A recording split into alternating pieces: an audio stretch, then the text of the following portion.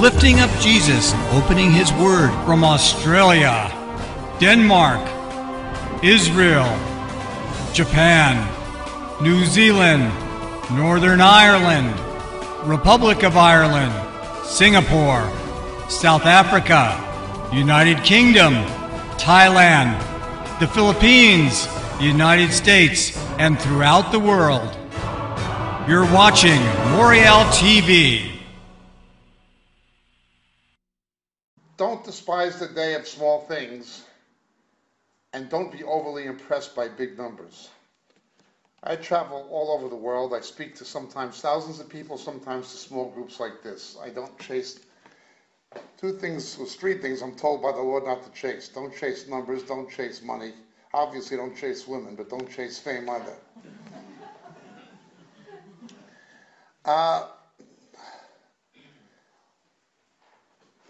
In the last month, now what are the odds of this happening? In the last month, the biggest evangelical church in North America, in the United States and Canada together, the biggest, 42,000 adult members in the main branch, not counting the satellites, not counting children, 42,000 in the main branch. When my mother lived in Florida, her mother's family is from Donegal, but she lives in New Jersey now, but when she lived in Florida, I used to go to this church, and there were traffic jams every Sunday morning on the motorway, on the interstate, of the police with the lights on trying to control the traffic jams of people trying to get to church. 42,000 in the main branch of this church in Florida, Calvary Chapel, Fort Lauderdale. 42,000 adults. Not counting kids, not counting satellites. Biggest evangelical church in North America. And the biggest evangelical church in Asia. The Bible Belt of Asia is Korea, South Korea. The biggest evangelical church in Asia, in Seoul. The pastor of both of them, one was criminally convicted as a swindler, and the other was found to be a serial adulterer, a womanizer. Public scandals on television, in the newspapers, all over the internet. Within 3 weeks of each other, the biggest evangelical church in the United States, in North America, in fact, and the biggest in Asia, the heads of both pastors rolled within 3 weeks of each other. That's within the last month. It's in the last month. Very distressing. It's nothing I take any joy in, but the world sees it. It's on television, it's in the newspapers, you can't deny it's happening. These are the biggest. The church that has been involved with the youth in America within the last month now, Mars Hill, they called it. The pastor there, well, again, I'm not throwing mud, I'm just stating a fact. He likes using vulgarity. I have no problem discussing sexual issues from a biblical perspective, but I just don't see the need for vulgar terminology when doing so, at least certainly not in church. He wrote a book on the Song of Solomon, and he was caught in plagiarism, publicly caught in plagiarism. He was caught plagiarizing. It's Mark Driscoll. Now it comes out, this is within the last month, it took $220,000, right? It takes 200,000 euros.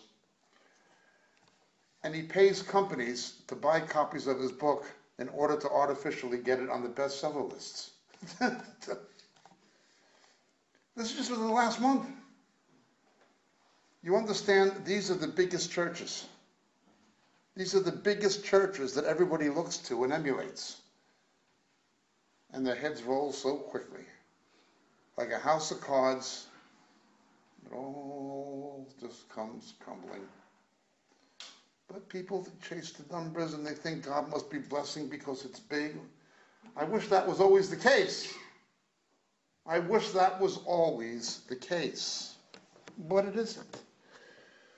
Over the years, I have seen one megachurch after another collapse. One after another. The first megachurch that everybody wants to imitate, you have people in court now trying to get American megachurches by imitating the American marketing psychology. They're doing it in court. The first one to do that was the Crystal Cathedral, Robert Schuller. The first megachurch. All the other ones like Rick Warren and Bill Hybels imitated him. He was the first. His church collapsed $56 million in debt. The Roman Catholic Church just bought the Crystal Cathedral for a pittance. Now they're holding Mass and novenas in it. This was the biggest first megachurch. But everybody looked to it. That was the role model. We want to be like him. This goes back. I remember the biggest ministry in the world. The biggest in the world at the time was the PTL Club.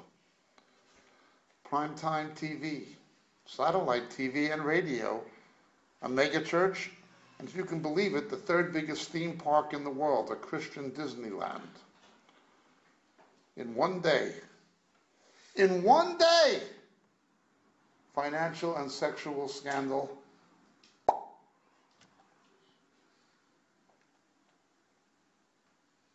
Then, of course, everybody was going to Toronto, Canada. That was going to be the big revival. There was no revival. What's left of that place? Nothing. So they tried to clone it in Pensacola, Florida. After a financial scandal and a big split, what was left of that place? Then they tried it in Lakeland with the tattooed goon who kicked the old ladies in the face. They were all prophesying over him. I'm only stating facts. They did this on TV. Wendy Moriel, they were there prophesying. Peter Wagner and Rick Joyner and Bill Johnson, they were prophesying over this guy with the tattoos, who was a criminally convicted homosexual pedophile. And they prophesied he was going to lead the great revival. This was 2 years ago. The whole time he was a serial adulterer. And after they prophesied over him, 72 hours later, he leaves his wife and 3 children, takes off with another woman, divorces his Christian wife, who was handicapped, abandons his kids, marries this other woman he ran off with. Now she's prophesying with him. In an openly adulterous marriage, she's prophesying with them, and Rick Joyner rehabilitated. You understand how ridiculous it is? Now, these are the biggest churches that everybody is imitating and emulating and looking to. One after another, they go down. One after another. And I mean thousands and thousands and thousands and tens of thousands of people. Now I see people in Ireland and in Cork trying to imitate something. Why do you want to imitate something that is not of God? Something that is not going to last. Unless the Lord builds a house, it cannot stand. Oh, you can build a church, a sizable church, on entertainment and hype and compromised doctrine. You can build it, but you can't make it stand. If you use entertainment to draw people, you're going to have to use entertainment to keep people. No, I'm not putting down big numbers. I'm not putting down big numbers when God adds to their numbers. When churches grow because people are being convicted of their sin and being saved, praise God. But when people are leaving one show for another, often one freak show for another, when that show is over, they go find another show. I've seen the biggest in the world, one after another, that everybody's talking about. They're all the rage. Everybody wants to go there and be like them. Look what happens to them. Jesus spoke of the little flock. A faithful man of God would rather preach the pure truth to 40 or 50 people than a compromised message to 40 or 50,000. Hebrews tells us there will be a shaking in the last days. When the shakings come, which church do you think is going to stand? The faithful one? Or the one who compromises for the sake of numbers and money? Now, I'm not putting down the numbers or financial blessing if God prospers a church, as long as it's scriptural. But when truth is compromised, when anointing is replaced with hype, when worship is replaced with entertainment, when exposition of God's word is replaced with motivational speaking, oh, you can get the people in. You can get them in, but you're not going to be able to keep them long term. Sooner or later, pop. I've seen this time after time. I've seen churches in England do this, America. I see how big now we got 1,000, now we got 2,000. Now they're empty. Quite a thing. Quite a thing indeed. Well, we have to get on with what Jesus is calling us to do. Turn with me, please, to the book of Revelation, chapter 1.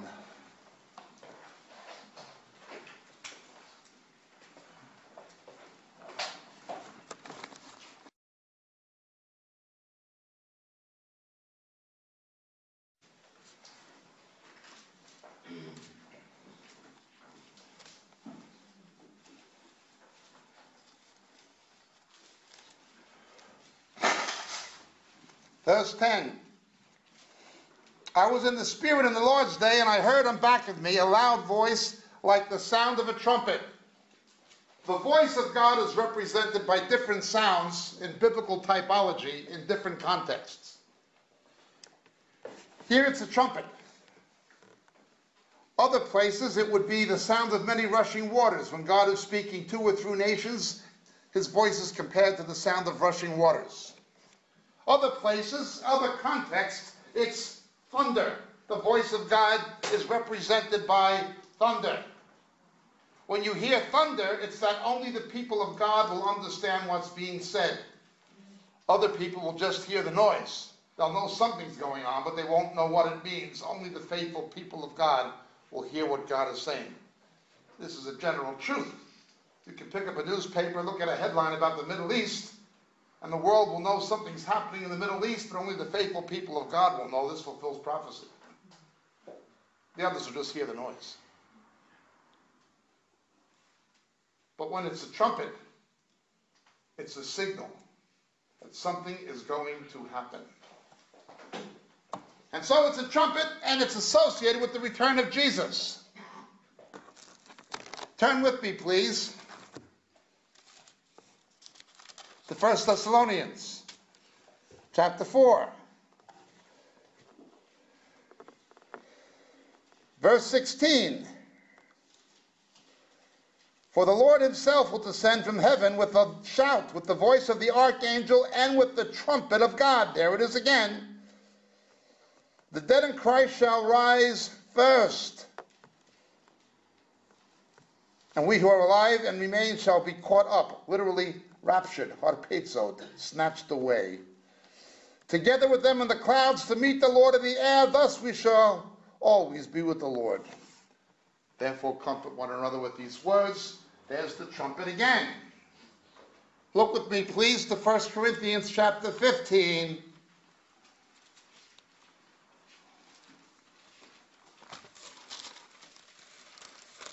The resurrection chapter.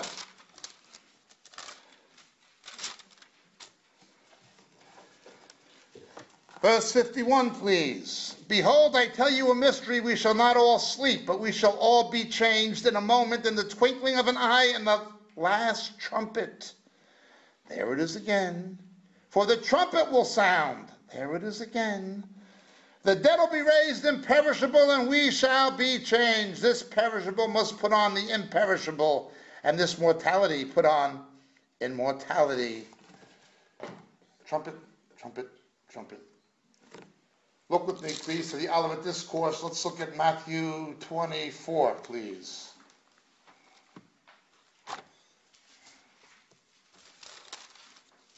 verse 31. And he will send forth his angels with a great trumpet, and they'll gather together his elect from the four winds, from one end of the sky to the other. Repeatedly, the New Testament associates the return of Jesus with the blast of a trumpet. Repeatedly. Repeatedly. How are we meant to understand this? I hope this works.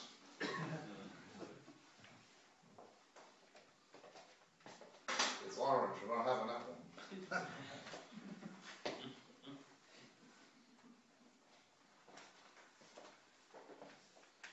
We have two trumpets in Scripture. Two different instruments that make two entirely different, distinctly different sounds.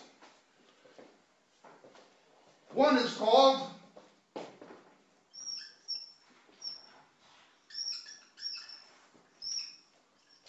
shofar. Shofar. A shofar is a ram's horn. It's something that God makes, not people. And it makes one kind of sound. The other, in Hebrew, it's two of them, hutzatzot, but in the Septuagint and in the New Testament, it is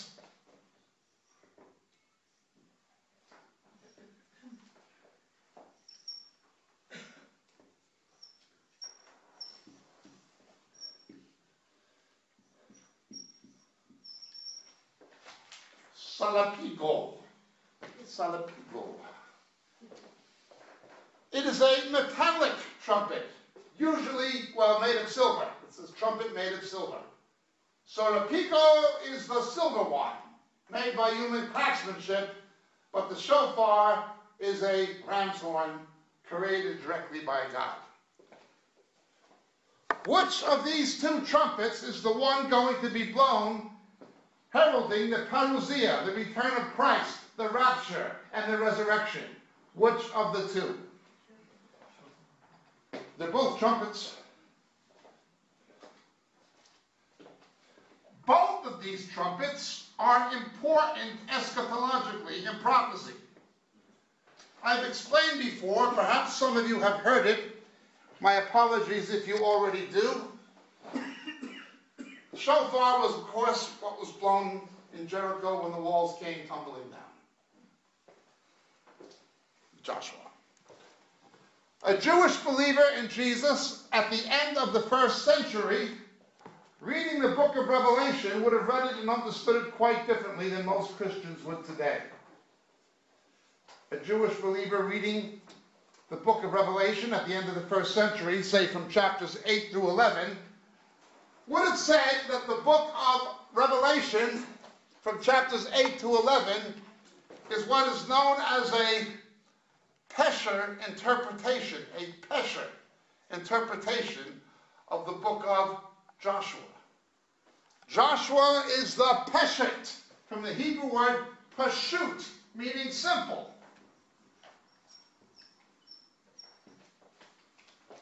But the second meaning, the recapitulated fulfillment of it, is the pesher. This Jewish believer at the end of the first century, who just got a copy of John's Revelation from Patmos, he would have said, well, in Jericho, they had to be totally silent when they marched around Jericho. And then in Revelation chapter 1, there's total silence. How you apply time to eternity is another issue. I won't open that Pandora's box tonight, but there is silence. In Jericho, he would say, gee, I noticed they marched around 7 days. But the seventh day, they had to do it 7 times. So there's a subset of 7 coming from the 7th of the 7s. 7 days, but on the 7th day, 7 times. In Revelation, well, there's 7 seals. But from the 7th of the 7 seals, there's 7 trumpets. A subset of 7 coming from the 7th of the first set of 7s. Follows the same numerical pattern.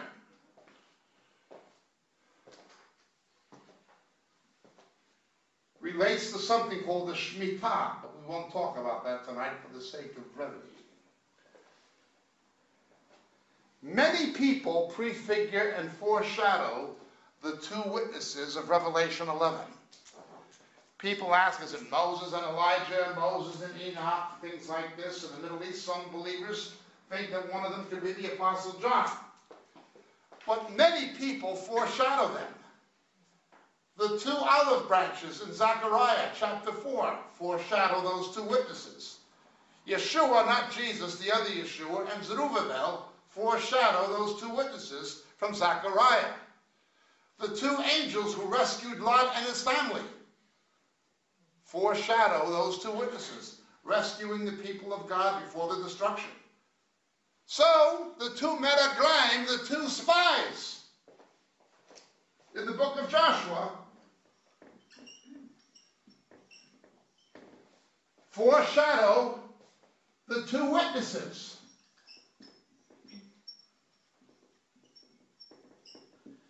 Remember, the 2 spies rescued the Gentile woman and her family. These 2 witnesses are active during the first half of the last 7 years. They're active during the first half. And they're going to play a role in rescuing the Gentile woman, the church. You understand, the church is the Gentile woman. Well, when they blow the last trumpet at Jericho, the last blast,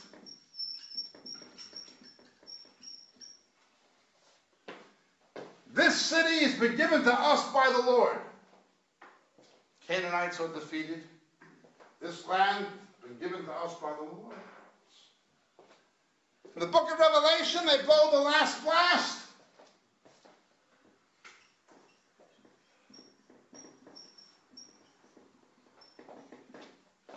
This world has become the kingdom of our God and his Messiah.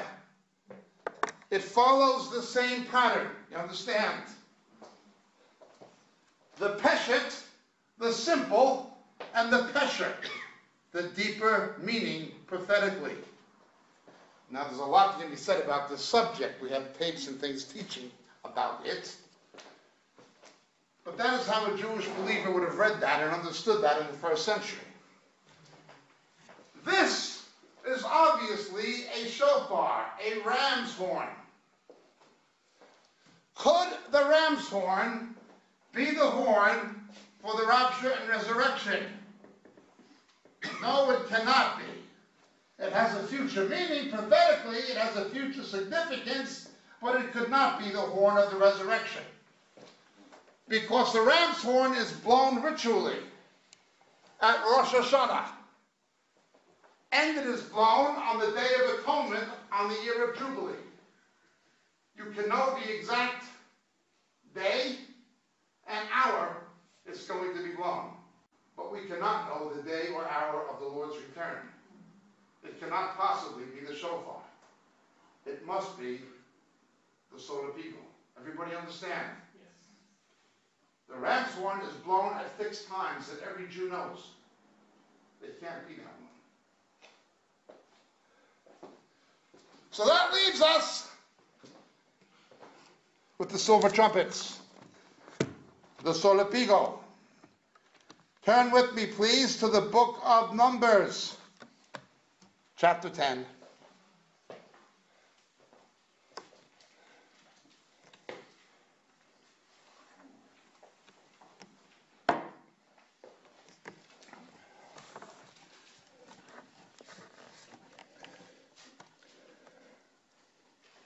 The Lord spoke further to Moses, saying, make yourself 2 trumpets of silver. Unlike the ram's horn, people were to be involved in proclaiming what the signal was. Silver, in biblical typology, is one of the three precious metals used in the construction of the temple and the tabernacle. The first is nahoshet, brass, like the brazen altar and the lavender. As you proceed into the temple, to the holy place, it's more silver. When you get to the Holy of Holies, it's all pure, unbeaten gold. Gold is non-oxidizing. It will not corrode, it will not rust. Hence, it represents that which is eternal. In the Holy of Holies, everything is gold. Silver, although it will not strictly speaking oxidize, it will sulfurize. Silver has to do with the price of salvation. Silver represents something about salvation. It goes back to the half shekel of silver for the firstborn. Jesus being the firstborn of the Father. You know the rank, the half shekel for the firstborn. Jesus was betrayed for silver. Silver has to do with salvation. Before man falls, you don't see silver in Genesis, and after all things are restored, you don't see it. It's of temporary value. It's a precious metal, but not as precious as gold. It's of value now. The Hebrew word for silver is kesef. The word for gold is zahav, and the word for brass is nahoshet. But silver is kesef. Not only is kesef the Hebrew word for silver, it is the Hebrew word for money. Kama kesef yesh lecha. How much money you have? How much silver do you have? Kama kesef yesh lecha. Same word in both ancient and modern Hebrew for money and silver. Same word. The world uses people to get kesef. The world uses people to get money. God uses money to get people. Say it again. The world uses people to get money. God uses money to get people. He prospers us to invest in missions and evangelism and so forth. Worldly churches use people. Naive, undiscerning Christians listening to televangelist con artists perverting the Word of God to line their own pockets. But those who prostitute the Word of God, worldly churches, use people to get money. God uses money to get people. Always the opposite. So it has to do with salvation and something we invest in. It's a signal. We should be telling people something is coming. This is what Jesus called the gospel of the kingdom. What is the gospel of the kingdom? How do you evangelize people in a post-Christian, neo-pagan world when people are so apathetic? Now in Ireland, you have an opportunity. The younger generation of Irish people are more educated generally than their parents and grandparents. The Roman Catholic Church does not have the same grip on the minds of the young people it did when I was a kid. When I was a kid, Neville Lara, my fellow New Yorker, was alive. It was a very different Ireland. Ireland was ruled from the north. They controlled everything. The media, education, they controlled the way people thought through the Irish government. That was all the whole thing. Fine Foyle, Fine Gael, Fine be somebody better to vote for. It's very different now. Young people think with themselves and they see the scandals of the priests and nuns molesting the kids and the bishops and cardinals covering it up. They all know it. They don't blindly have the same allegiance as their parents. They see through the hypocrisy for what it is. Ireland's a bit different. There's an opportunity here because young people are so disgusted with the Roman Church, they found out the truth about it. They may not like the Proddies up north, but they know the Orangemen were right about Rome. That's what it comes to. It's all corrupt. They know it. Young people know it. It's only their parents who don't want to know it, or the grandparents. They'll just go to the chapel and not think. But basically, the Western world is post-Christian. How do you evangelize a post-Christian civilization? People want to know the future. That's why they go to fortune tellers. Why they are into horoscopes and astrology and all this nonsense and these demonic occult things. They want to know the future. We know the future. The gospel of the kingdom is what John the Baptist preached. Repent, the kingdom is at hand. You see it in Matthew, where Jesus spoke of hell 3 times as much as he did heaven. What is the gospel of the kingdom? When you use prophecy to present the gospel for unsaved people. When you use prophecy eschatologically. People want to know the future. We know it. You show unsaved people, look what's happening in Europe. You think this is just buy Patty a pint, they'll sign anything? That's where you think we have the euro and get rid of the punt? Read Daniel's prophecy. Those countries in the Roman Empire are coming together again. Look at the Middle East. Look at it. Jesus said when the Jews are back in Jerusalem, that's the beginning of the end. Look at it. We use prophecy. Now that's what Jesus said to do. The gospel of the kingdom must be preached. So because prophecy is the way Jesus said to evangelize in the last days, the devil does not want the church to do it. And only stating facts. So you have people like Rick Warren teaching. That's what he teaches. Avoid end-time prophecy. It's a diversion. It's on his website. Wait a minute. Jesus said twice, be alert, watch for these signs. Don't forget what Jesus said. We don't need the New Testament. We have the purpose-driven lie. Rick Warren said don't do it. Who needs the New Testament if you have the purpose-driven lie? He directly contradicts the commands of Jesus. Directly.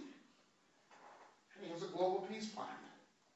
We have to unite with other religions to bring in global peace. Moses said other gods are demons. Shadim in Hebrew. Paul says other gods are demons. Demonoi in Greek. Hare Krishna is a demon. Allah's a demon. Rick Warren says we have to unite with demon worshippers to bring in global peace. What's he doing? He's setting the stage for the Antichrist, isn't he? False peace. He's being supported by Piper and all these people. Mark Driscoll teaches young people to mock prophecy and to mock those who study it. Now again, I'm not throwing mud at these guys. I'm only telling you what they say. It's on their websites. Go look at it. Don't take my word for it. This is what they're saying. So Jesus is giving one message. The New Testament gives one message about prophecy, but the popular message being fed to young Christians today is the opposite. You have to decide who you want to listen to. The silver trumpet is made by human agency. We are supposed to proclaim the message. The Lord is coming. Something's going to happen. When the people in the city hear the trumpet, will they not tremble? And Amos, set the trumpet to your mouth. Well, that's what the scripture says. The purpose-driven, all of this says, don't do that. Well, let's look. Make yourself 2 trumpets of silver, of hammered work you shall make them. You shall use them for summoning the congregation and having the camps set out. Notice they're there for convocation and as a signal to leave. They're there for convocation and as a signal to leave, and they have a third and a fourth purpose, as we'll see in a moment. When both are blown, all the congregation shall gather themselves to you at the doorway of the tent of meeting. When both salpicos are blown simultaneously, God wants to speak to everybody.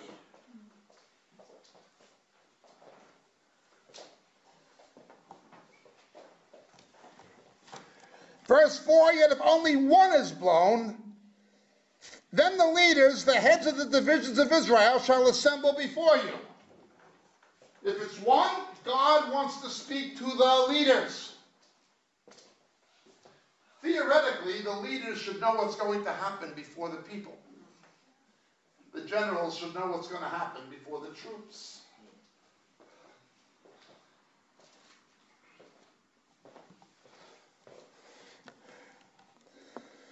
But when you blow an alarm, the camps that are pitched on the east side shall set out.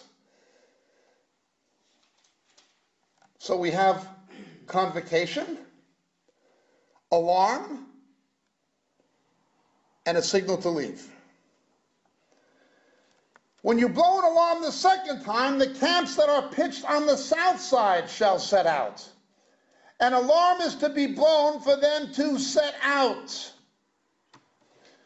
Notice the first trumpet is for the people who are on the east side to leave.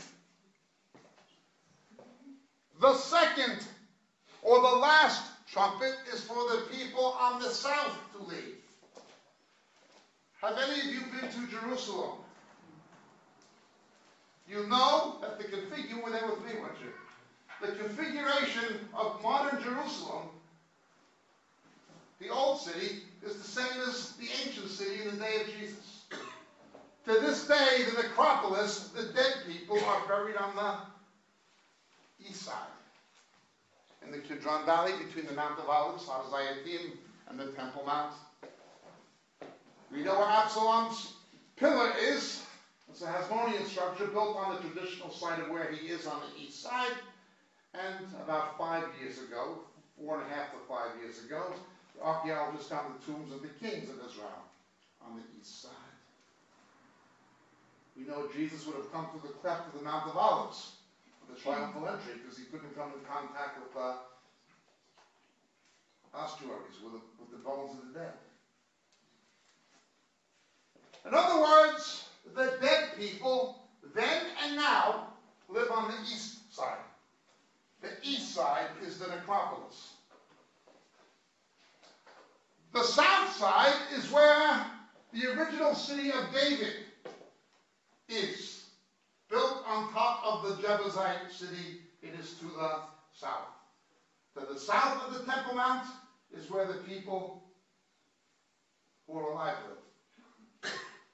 On the east is where the dead people are. With the first trumpet, the people on the east set out. With the second trumpet, the people on the south set out. What does Paul say? The dead in Christ rise first. At the last trumpet, then we who remain. Now let's continue.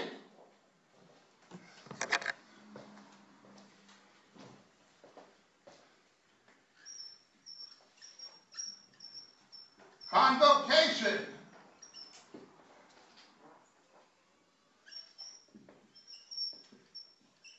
Signal to leave.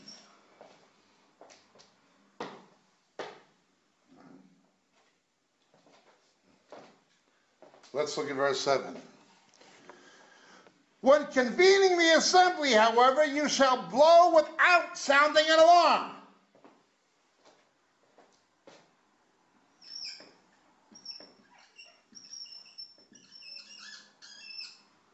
An alarm.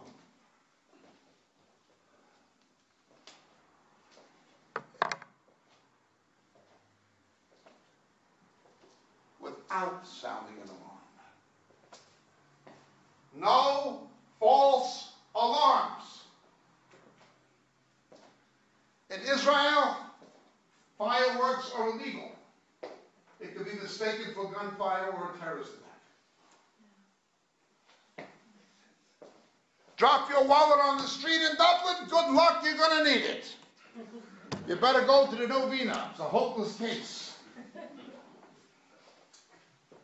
Drop your wallet or your purse on the street in Tel Aviv. It'll be there in 10 minutes later. So will the bomb squad.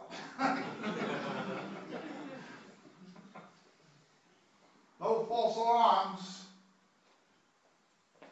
No false alarms.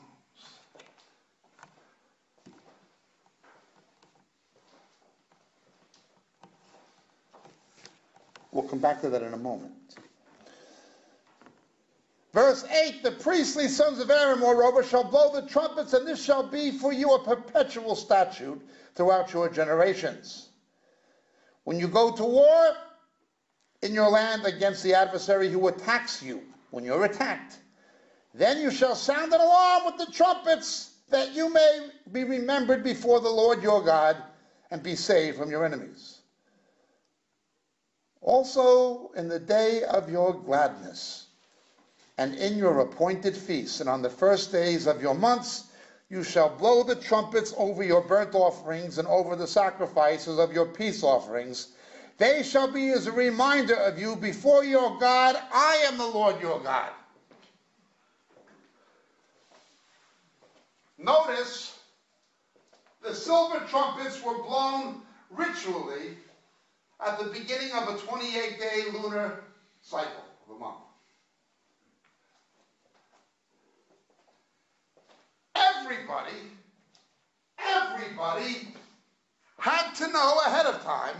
The Levites had to make sure everybody knew whether it was a shofar or the soropigo. Is that the shofar being blown, or is it the silver trumpet? They had to know which instrument.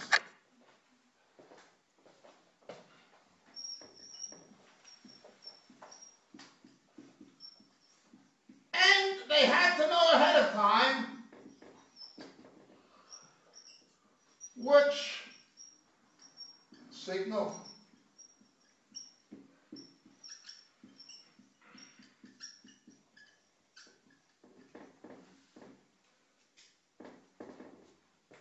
It was a good warning system. It worked well, providing the people knew the signals ahead of time. Today in Israel, it's an air raid system. Places that are hit by Katyusha rockets, by Hamas, near the Gaza Strip, like Sderot. Places hit by Hezbollah, up by the Lebanese border, like Metula and Kiryat Shmona. When there's a test of the air raid system, it's announced on TV the day before, on the radio, and on the internet, and in all the newspapers. There'll be a test tomorrow, 1 o'clock, hypothetically. If those alarms go off at any other time, the teachers get all the children into the air raid shelter underneath the school. Every school has one, and they distribute the gas masks. No false alarms. Everybody knew the signals. Everybody knows the signals ahead of time, and there's no false alarms.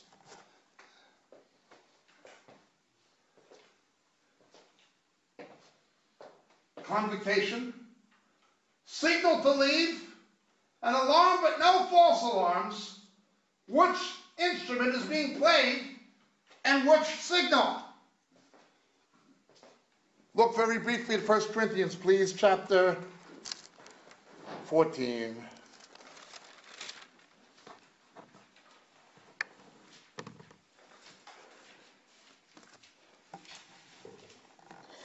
Verse 7, if even a lifeless thing, either a flute or harp is producing a sound, if they do not produce a distinction in the tones, how will it be known what is played on the flute or on the harp? Which instrument is being played? You have to know ahead of time, and you have to know the signals. Is it a convocation? Does God want to speak to the leaders? Or does he want to speak to everybody? Now that's the way it's supposed to work. What we have today is a situation where prophecy is being ignored, even though Jesus emphasized it, even though Paul emphasized it, even though Peter emphasized it, even though John emphasized it, even though the Hebrew prophets emphasized it. Rick Warren says we don't need it. Choose this day whom you will serve. You can be a follower of Jesus Christ, or you can be a follower of Rick Warren, but you cannot follow both. They give diametrically conflicting instructions. I'm only stating a fact. Go to his website. Watch for yourself.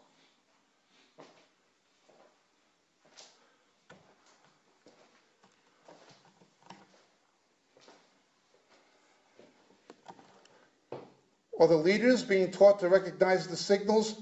No. Are the people being taught to recognize the signals? No. Are there false alarms? Well, let's see. We had the Y2K crackpot scaremongering false alarms.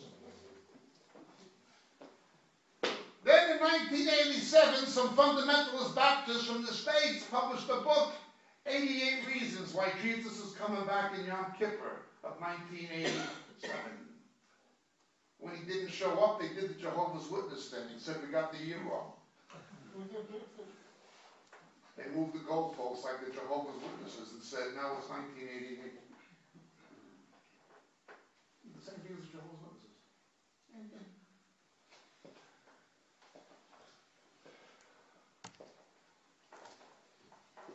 Then we had the Harold Camping. 3 times that guy said Jesus was coming and set the dates. And people believed him. Each time they believed him. Now, unsaved people didn't believe him. They had more sense. Jesus said that. The sons of darkness are shrewder than the sons of light. Unsaved people see right through con artist evangelists. Unsaved people know that they're con men. You understand? It takes a born-again Christian to be that thick. There's very few unsaved people capable of being that undiscerning and that stupid. It takes a Christian. That should not be the case. Jesus said we should be innocent as doves, but wise as serpents. We should be as wise as the one who's out to deceive us. The sons of darkness are shrewder than the sons of light, Jesus said. That's what he said. Unsaved people see right through the con artists when he preaches. They see right through crackpots who set dates. Well, who's the latest? Now, the one presently, the flavor of the month are the blood moons. We've already had one of them. The blood moon. They're having conferences about the blood moon. Selling books and recordings and films about the blood moons. Because these eclipses are happening on Hebrew holy days. There's a problem. All anybody had to do was go on the NASA website and see that those eclipses were not even visible in Israel. There was no eclipses on the Hebrew holy days. Only one of them was even partially visible in the Middle East. You had to go to Tahiti or Fiji, the South Pacific, to see those things. Crackpots. Nonsense. False alarms. What happens when you have people blowing false alarms? You have the boy who cried wolf. So when the real thing happens, and sane Christians who are biblically based try to warn, people just think it's more nonsense. That's what you wind up with.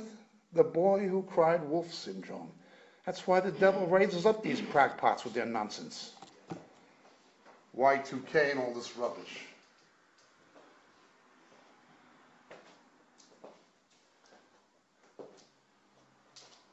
Signal to leave.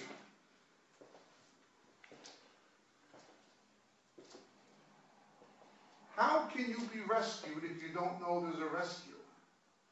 I'm only stating facts now. A proven false prophet, a man who predicts things in the name of the Lord that fails to happen in America, Rick Joyner, says the rapture is a lie of the devil. Another proven false prophet in Great Britain, Gerald Coates, says the rapture is a fantasy and a myth. Mike Bickle, another proven false prophet. These are people who are, by biblical definition, proven to be false prophets. They predicted specific things, time specific, in the name of the Lord that failed to happen. Mike Bickle says the rapture of Elijah was God's judgment on Elijah. The rapture of... Now you got that other one. What's his name? Jackson? John Paul Jackson, another one.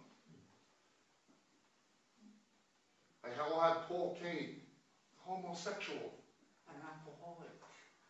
These are their prophets. Jesus warned false prophets are going to come in the last days to deceive the elect, and it is happening. They're all over the place. They're denying there even is a rapture. So you got people saying keep away from prophecy, denying there is a rapture, and the ones who are saying there is are blowing false alarms. What a mess. Either they're not blowing the trumpet when they should, and the ones who are blowing the trumpet are blowing false alarms. That's pathetic. That's pathetic.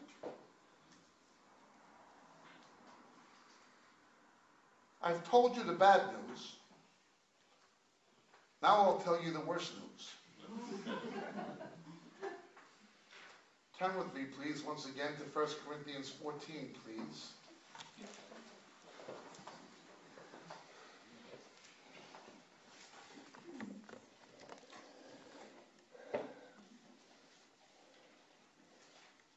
Verse 8, for if the bugle produces an indistinct sound, who will prepare himself for battle? If the son of Pigo is blown, but the signal is indistinct, who's going to know what to do? Now the issue Paul is addressing is charismania. Theological term is neomontanism, a misuse of the gifts of the Spirit where they're being counterfeited. We have tongues that are not tongues, prophecy that's not prophecy, words of knowledge that are not real. This is not to deny what's real. It's just to say that most of what we see today is not real. Most of the tongues you see today is not real. Most of the prophecy you're hearing today is not real. Most of the words of knowledge are not real. Oh, there is a real.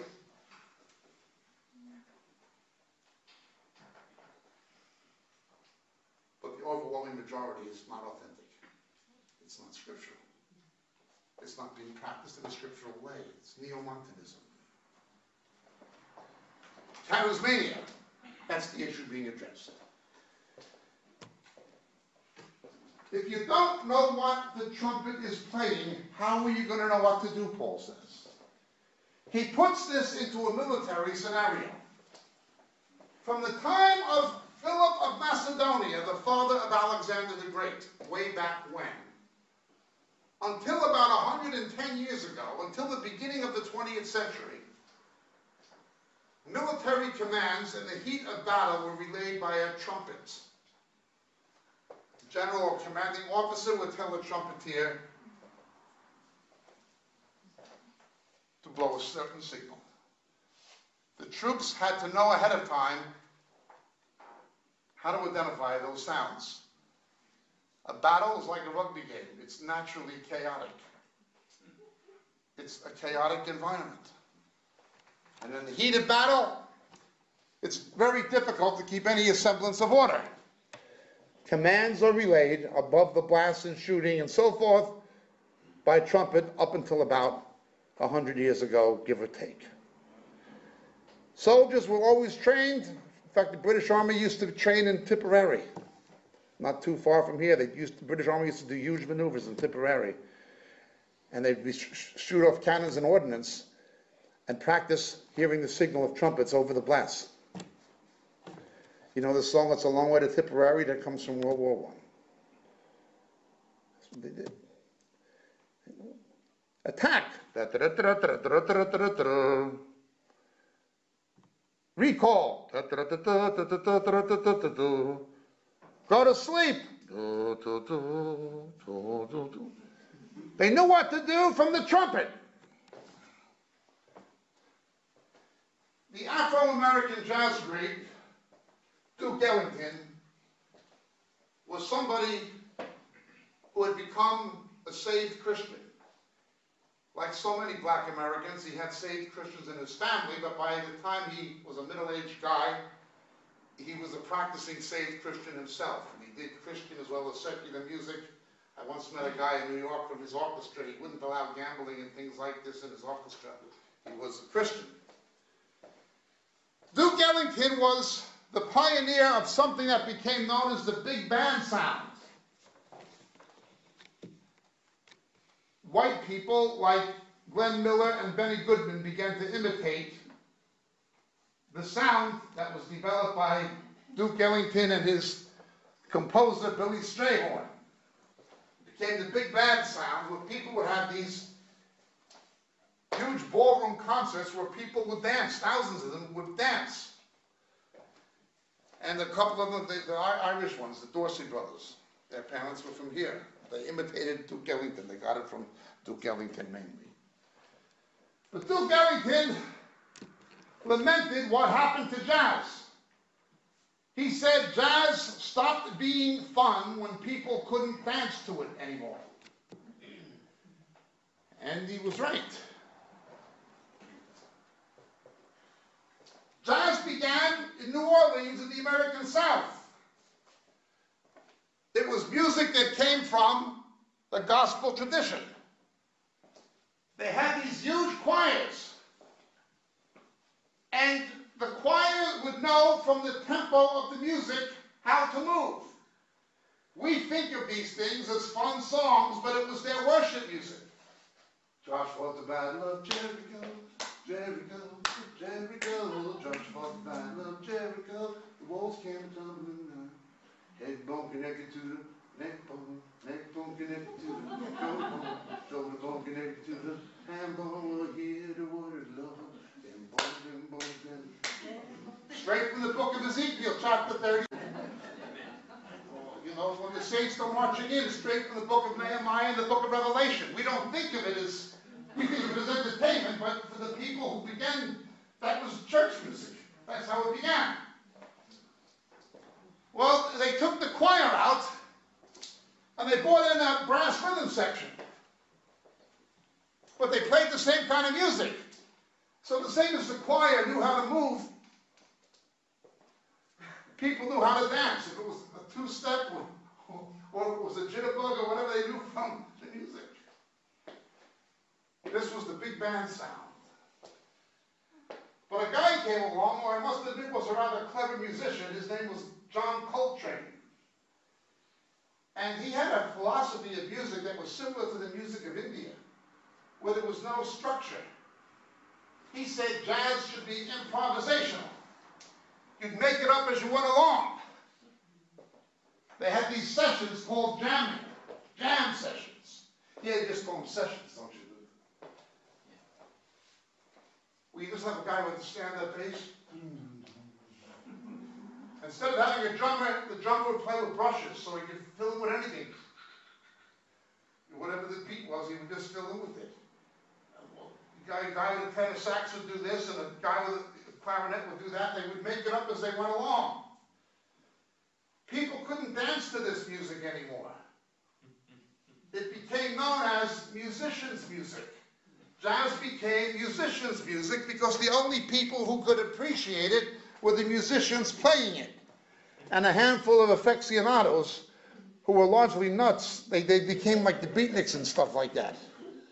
They were bohemian types, you know. I didn't say they were nuts, but they were just, you know, well, let's say bohemian oddballs or whatever they were. But it was not something people could dance to. So people in America turned to rhythm and blues and rock and roll because they could dance to that, you see. And Duke Ellington bemoaned this. Well, fast forward. So in a military situation and in the heat of battle, prevailing chaos, a general gives a command. Tell them to recall. But suppose the trumpeter decides to do his Dizzy Gillespie imitation. Suppose the bugler decides to do his Miles Davis impersonation. And he begins to improvise. What is going to happen on the battlefield? What is already by nature a chaotic situation is going to immediately and automatically disintegrate into utter pandemonium. That's what Paul says. Well, that's what you got today. Crazy people going around giving prophecies that aren't prophecies. The whole Bill Johnson thing or the John Paul Jackson thing, and I had a picture, I had a vision, I had a word. It's all mysticism. They think it's spirituality, but it's mysticism. None of it's scripturally based. They have no scriptural compass for where they're going or what they're doing. God's not going to give a prophecy to somebody who's not well grounded in doctrine. They wouldn't have a way to test it and know if it was real.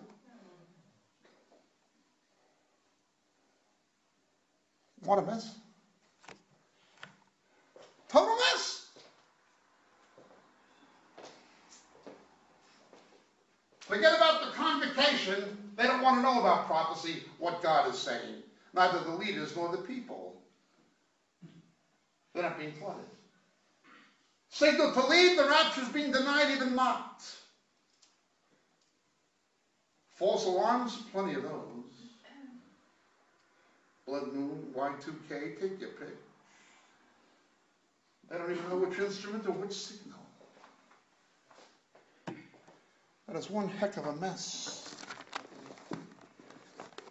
That is a formula for an ecclesiological disaster. That's the bad news, and that's the worst news. Now, I'll tell you the good news in conclusion. Once again, Numbers chapter 10, verse 10. Also in the day of your gladness. In the day of your gladness? What on earth is there to be glad about? Within 3 weeks of each other, the biggest evangelical church in America and the biggest evangelical church in Asia are struck by incredible scandal with the heads of their respective pastors rolling in public.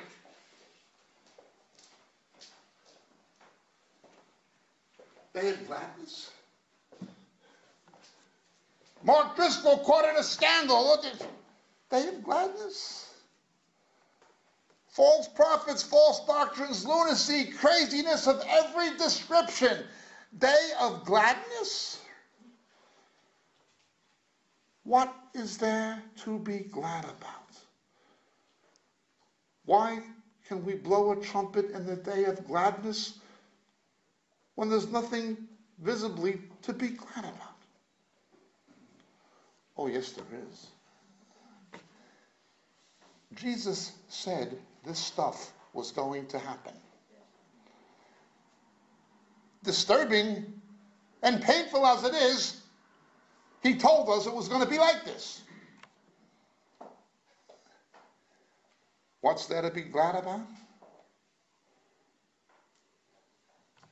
Because Jesus said, when you see these things happening, lift up your head and rejoice, for your redemption draweth near. That trumpet is going to sound. God bless.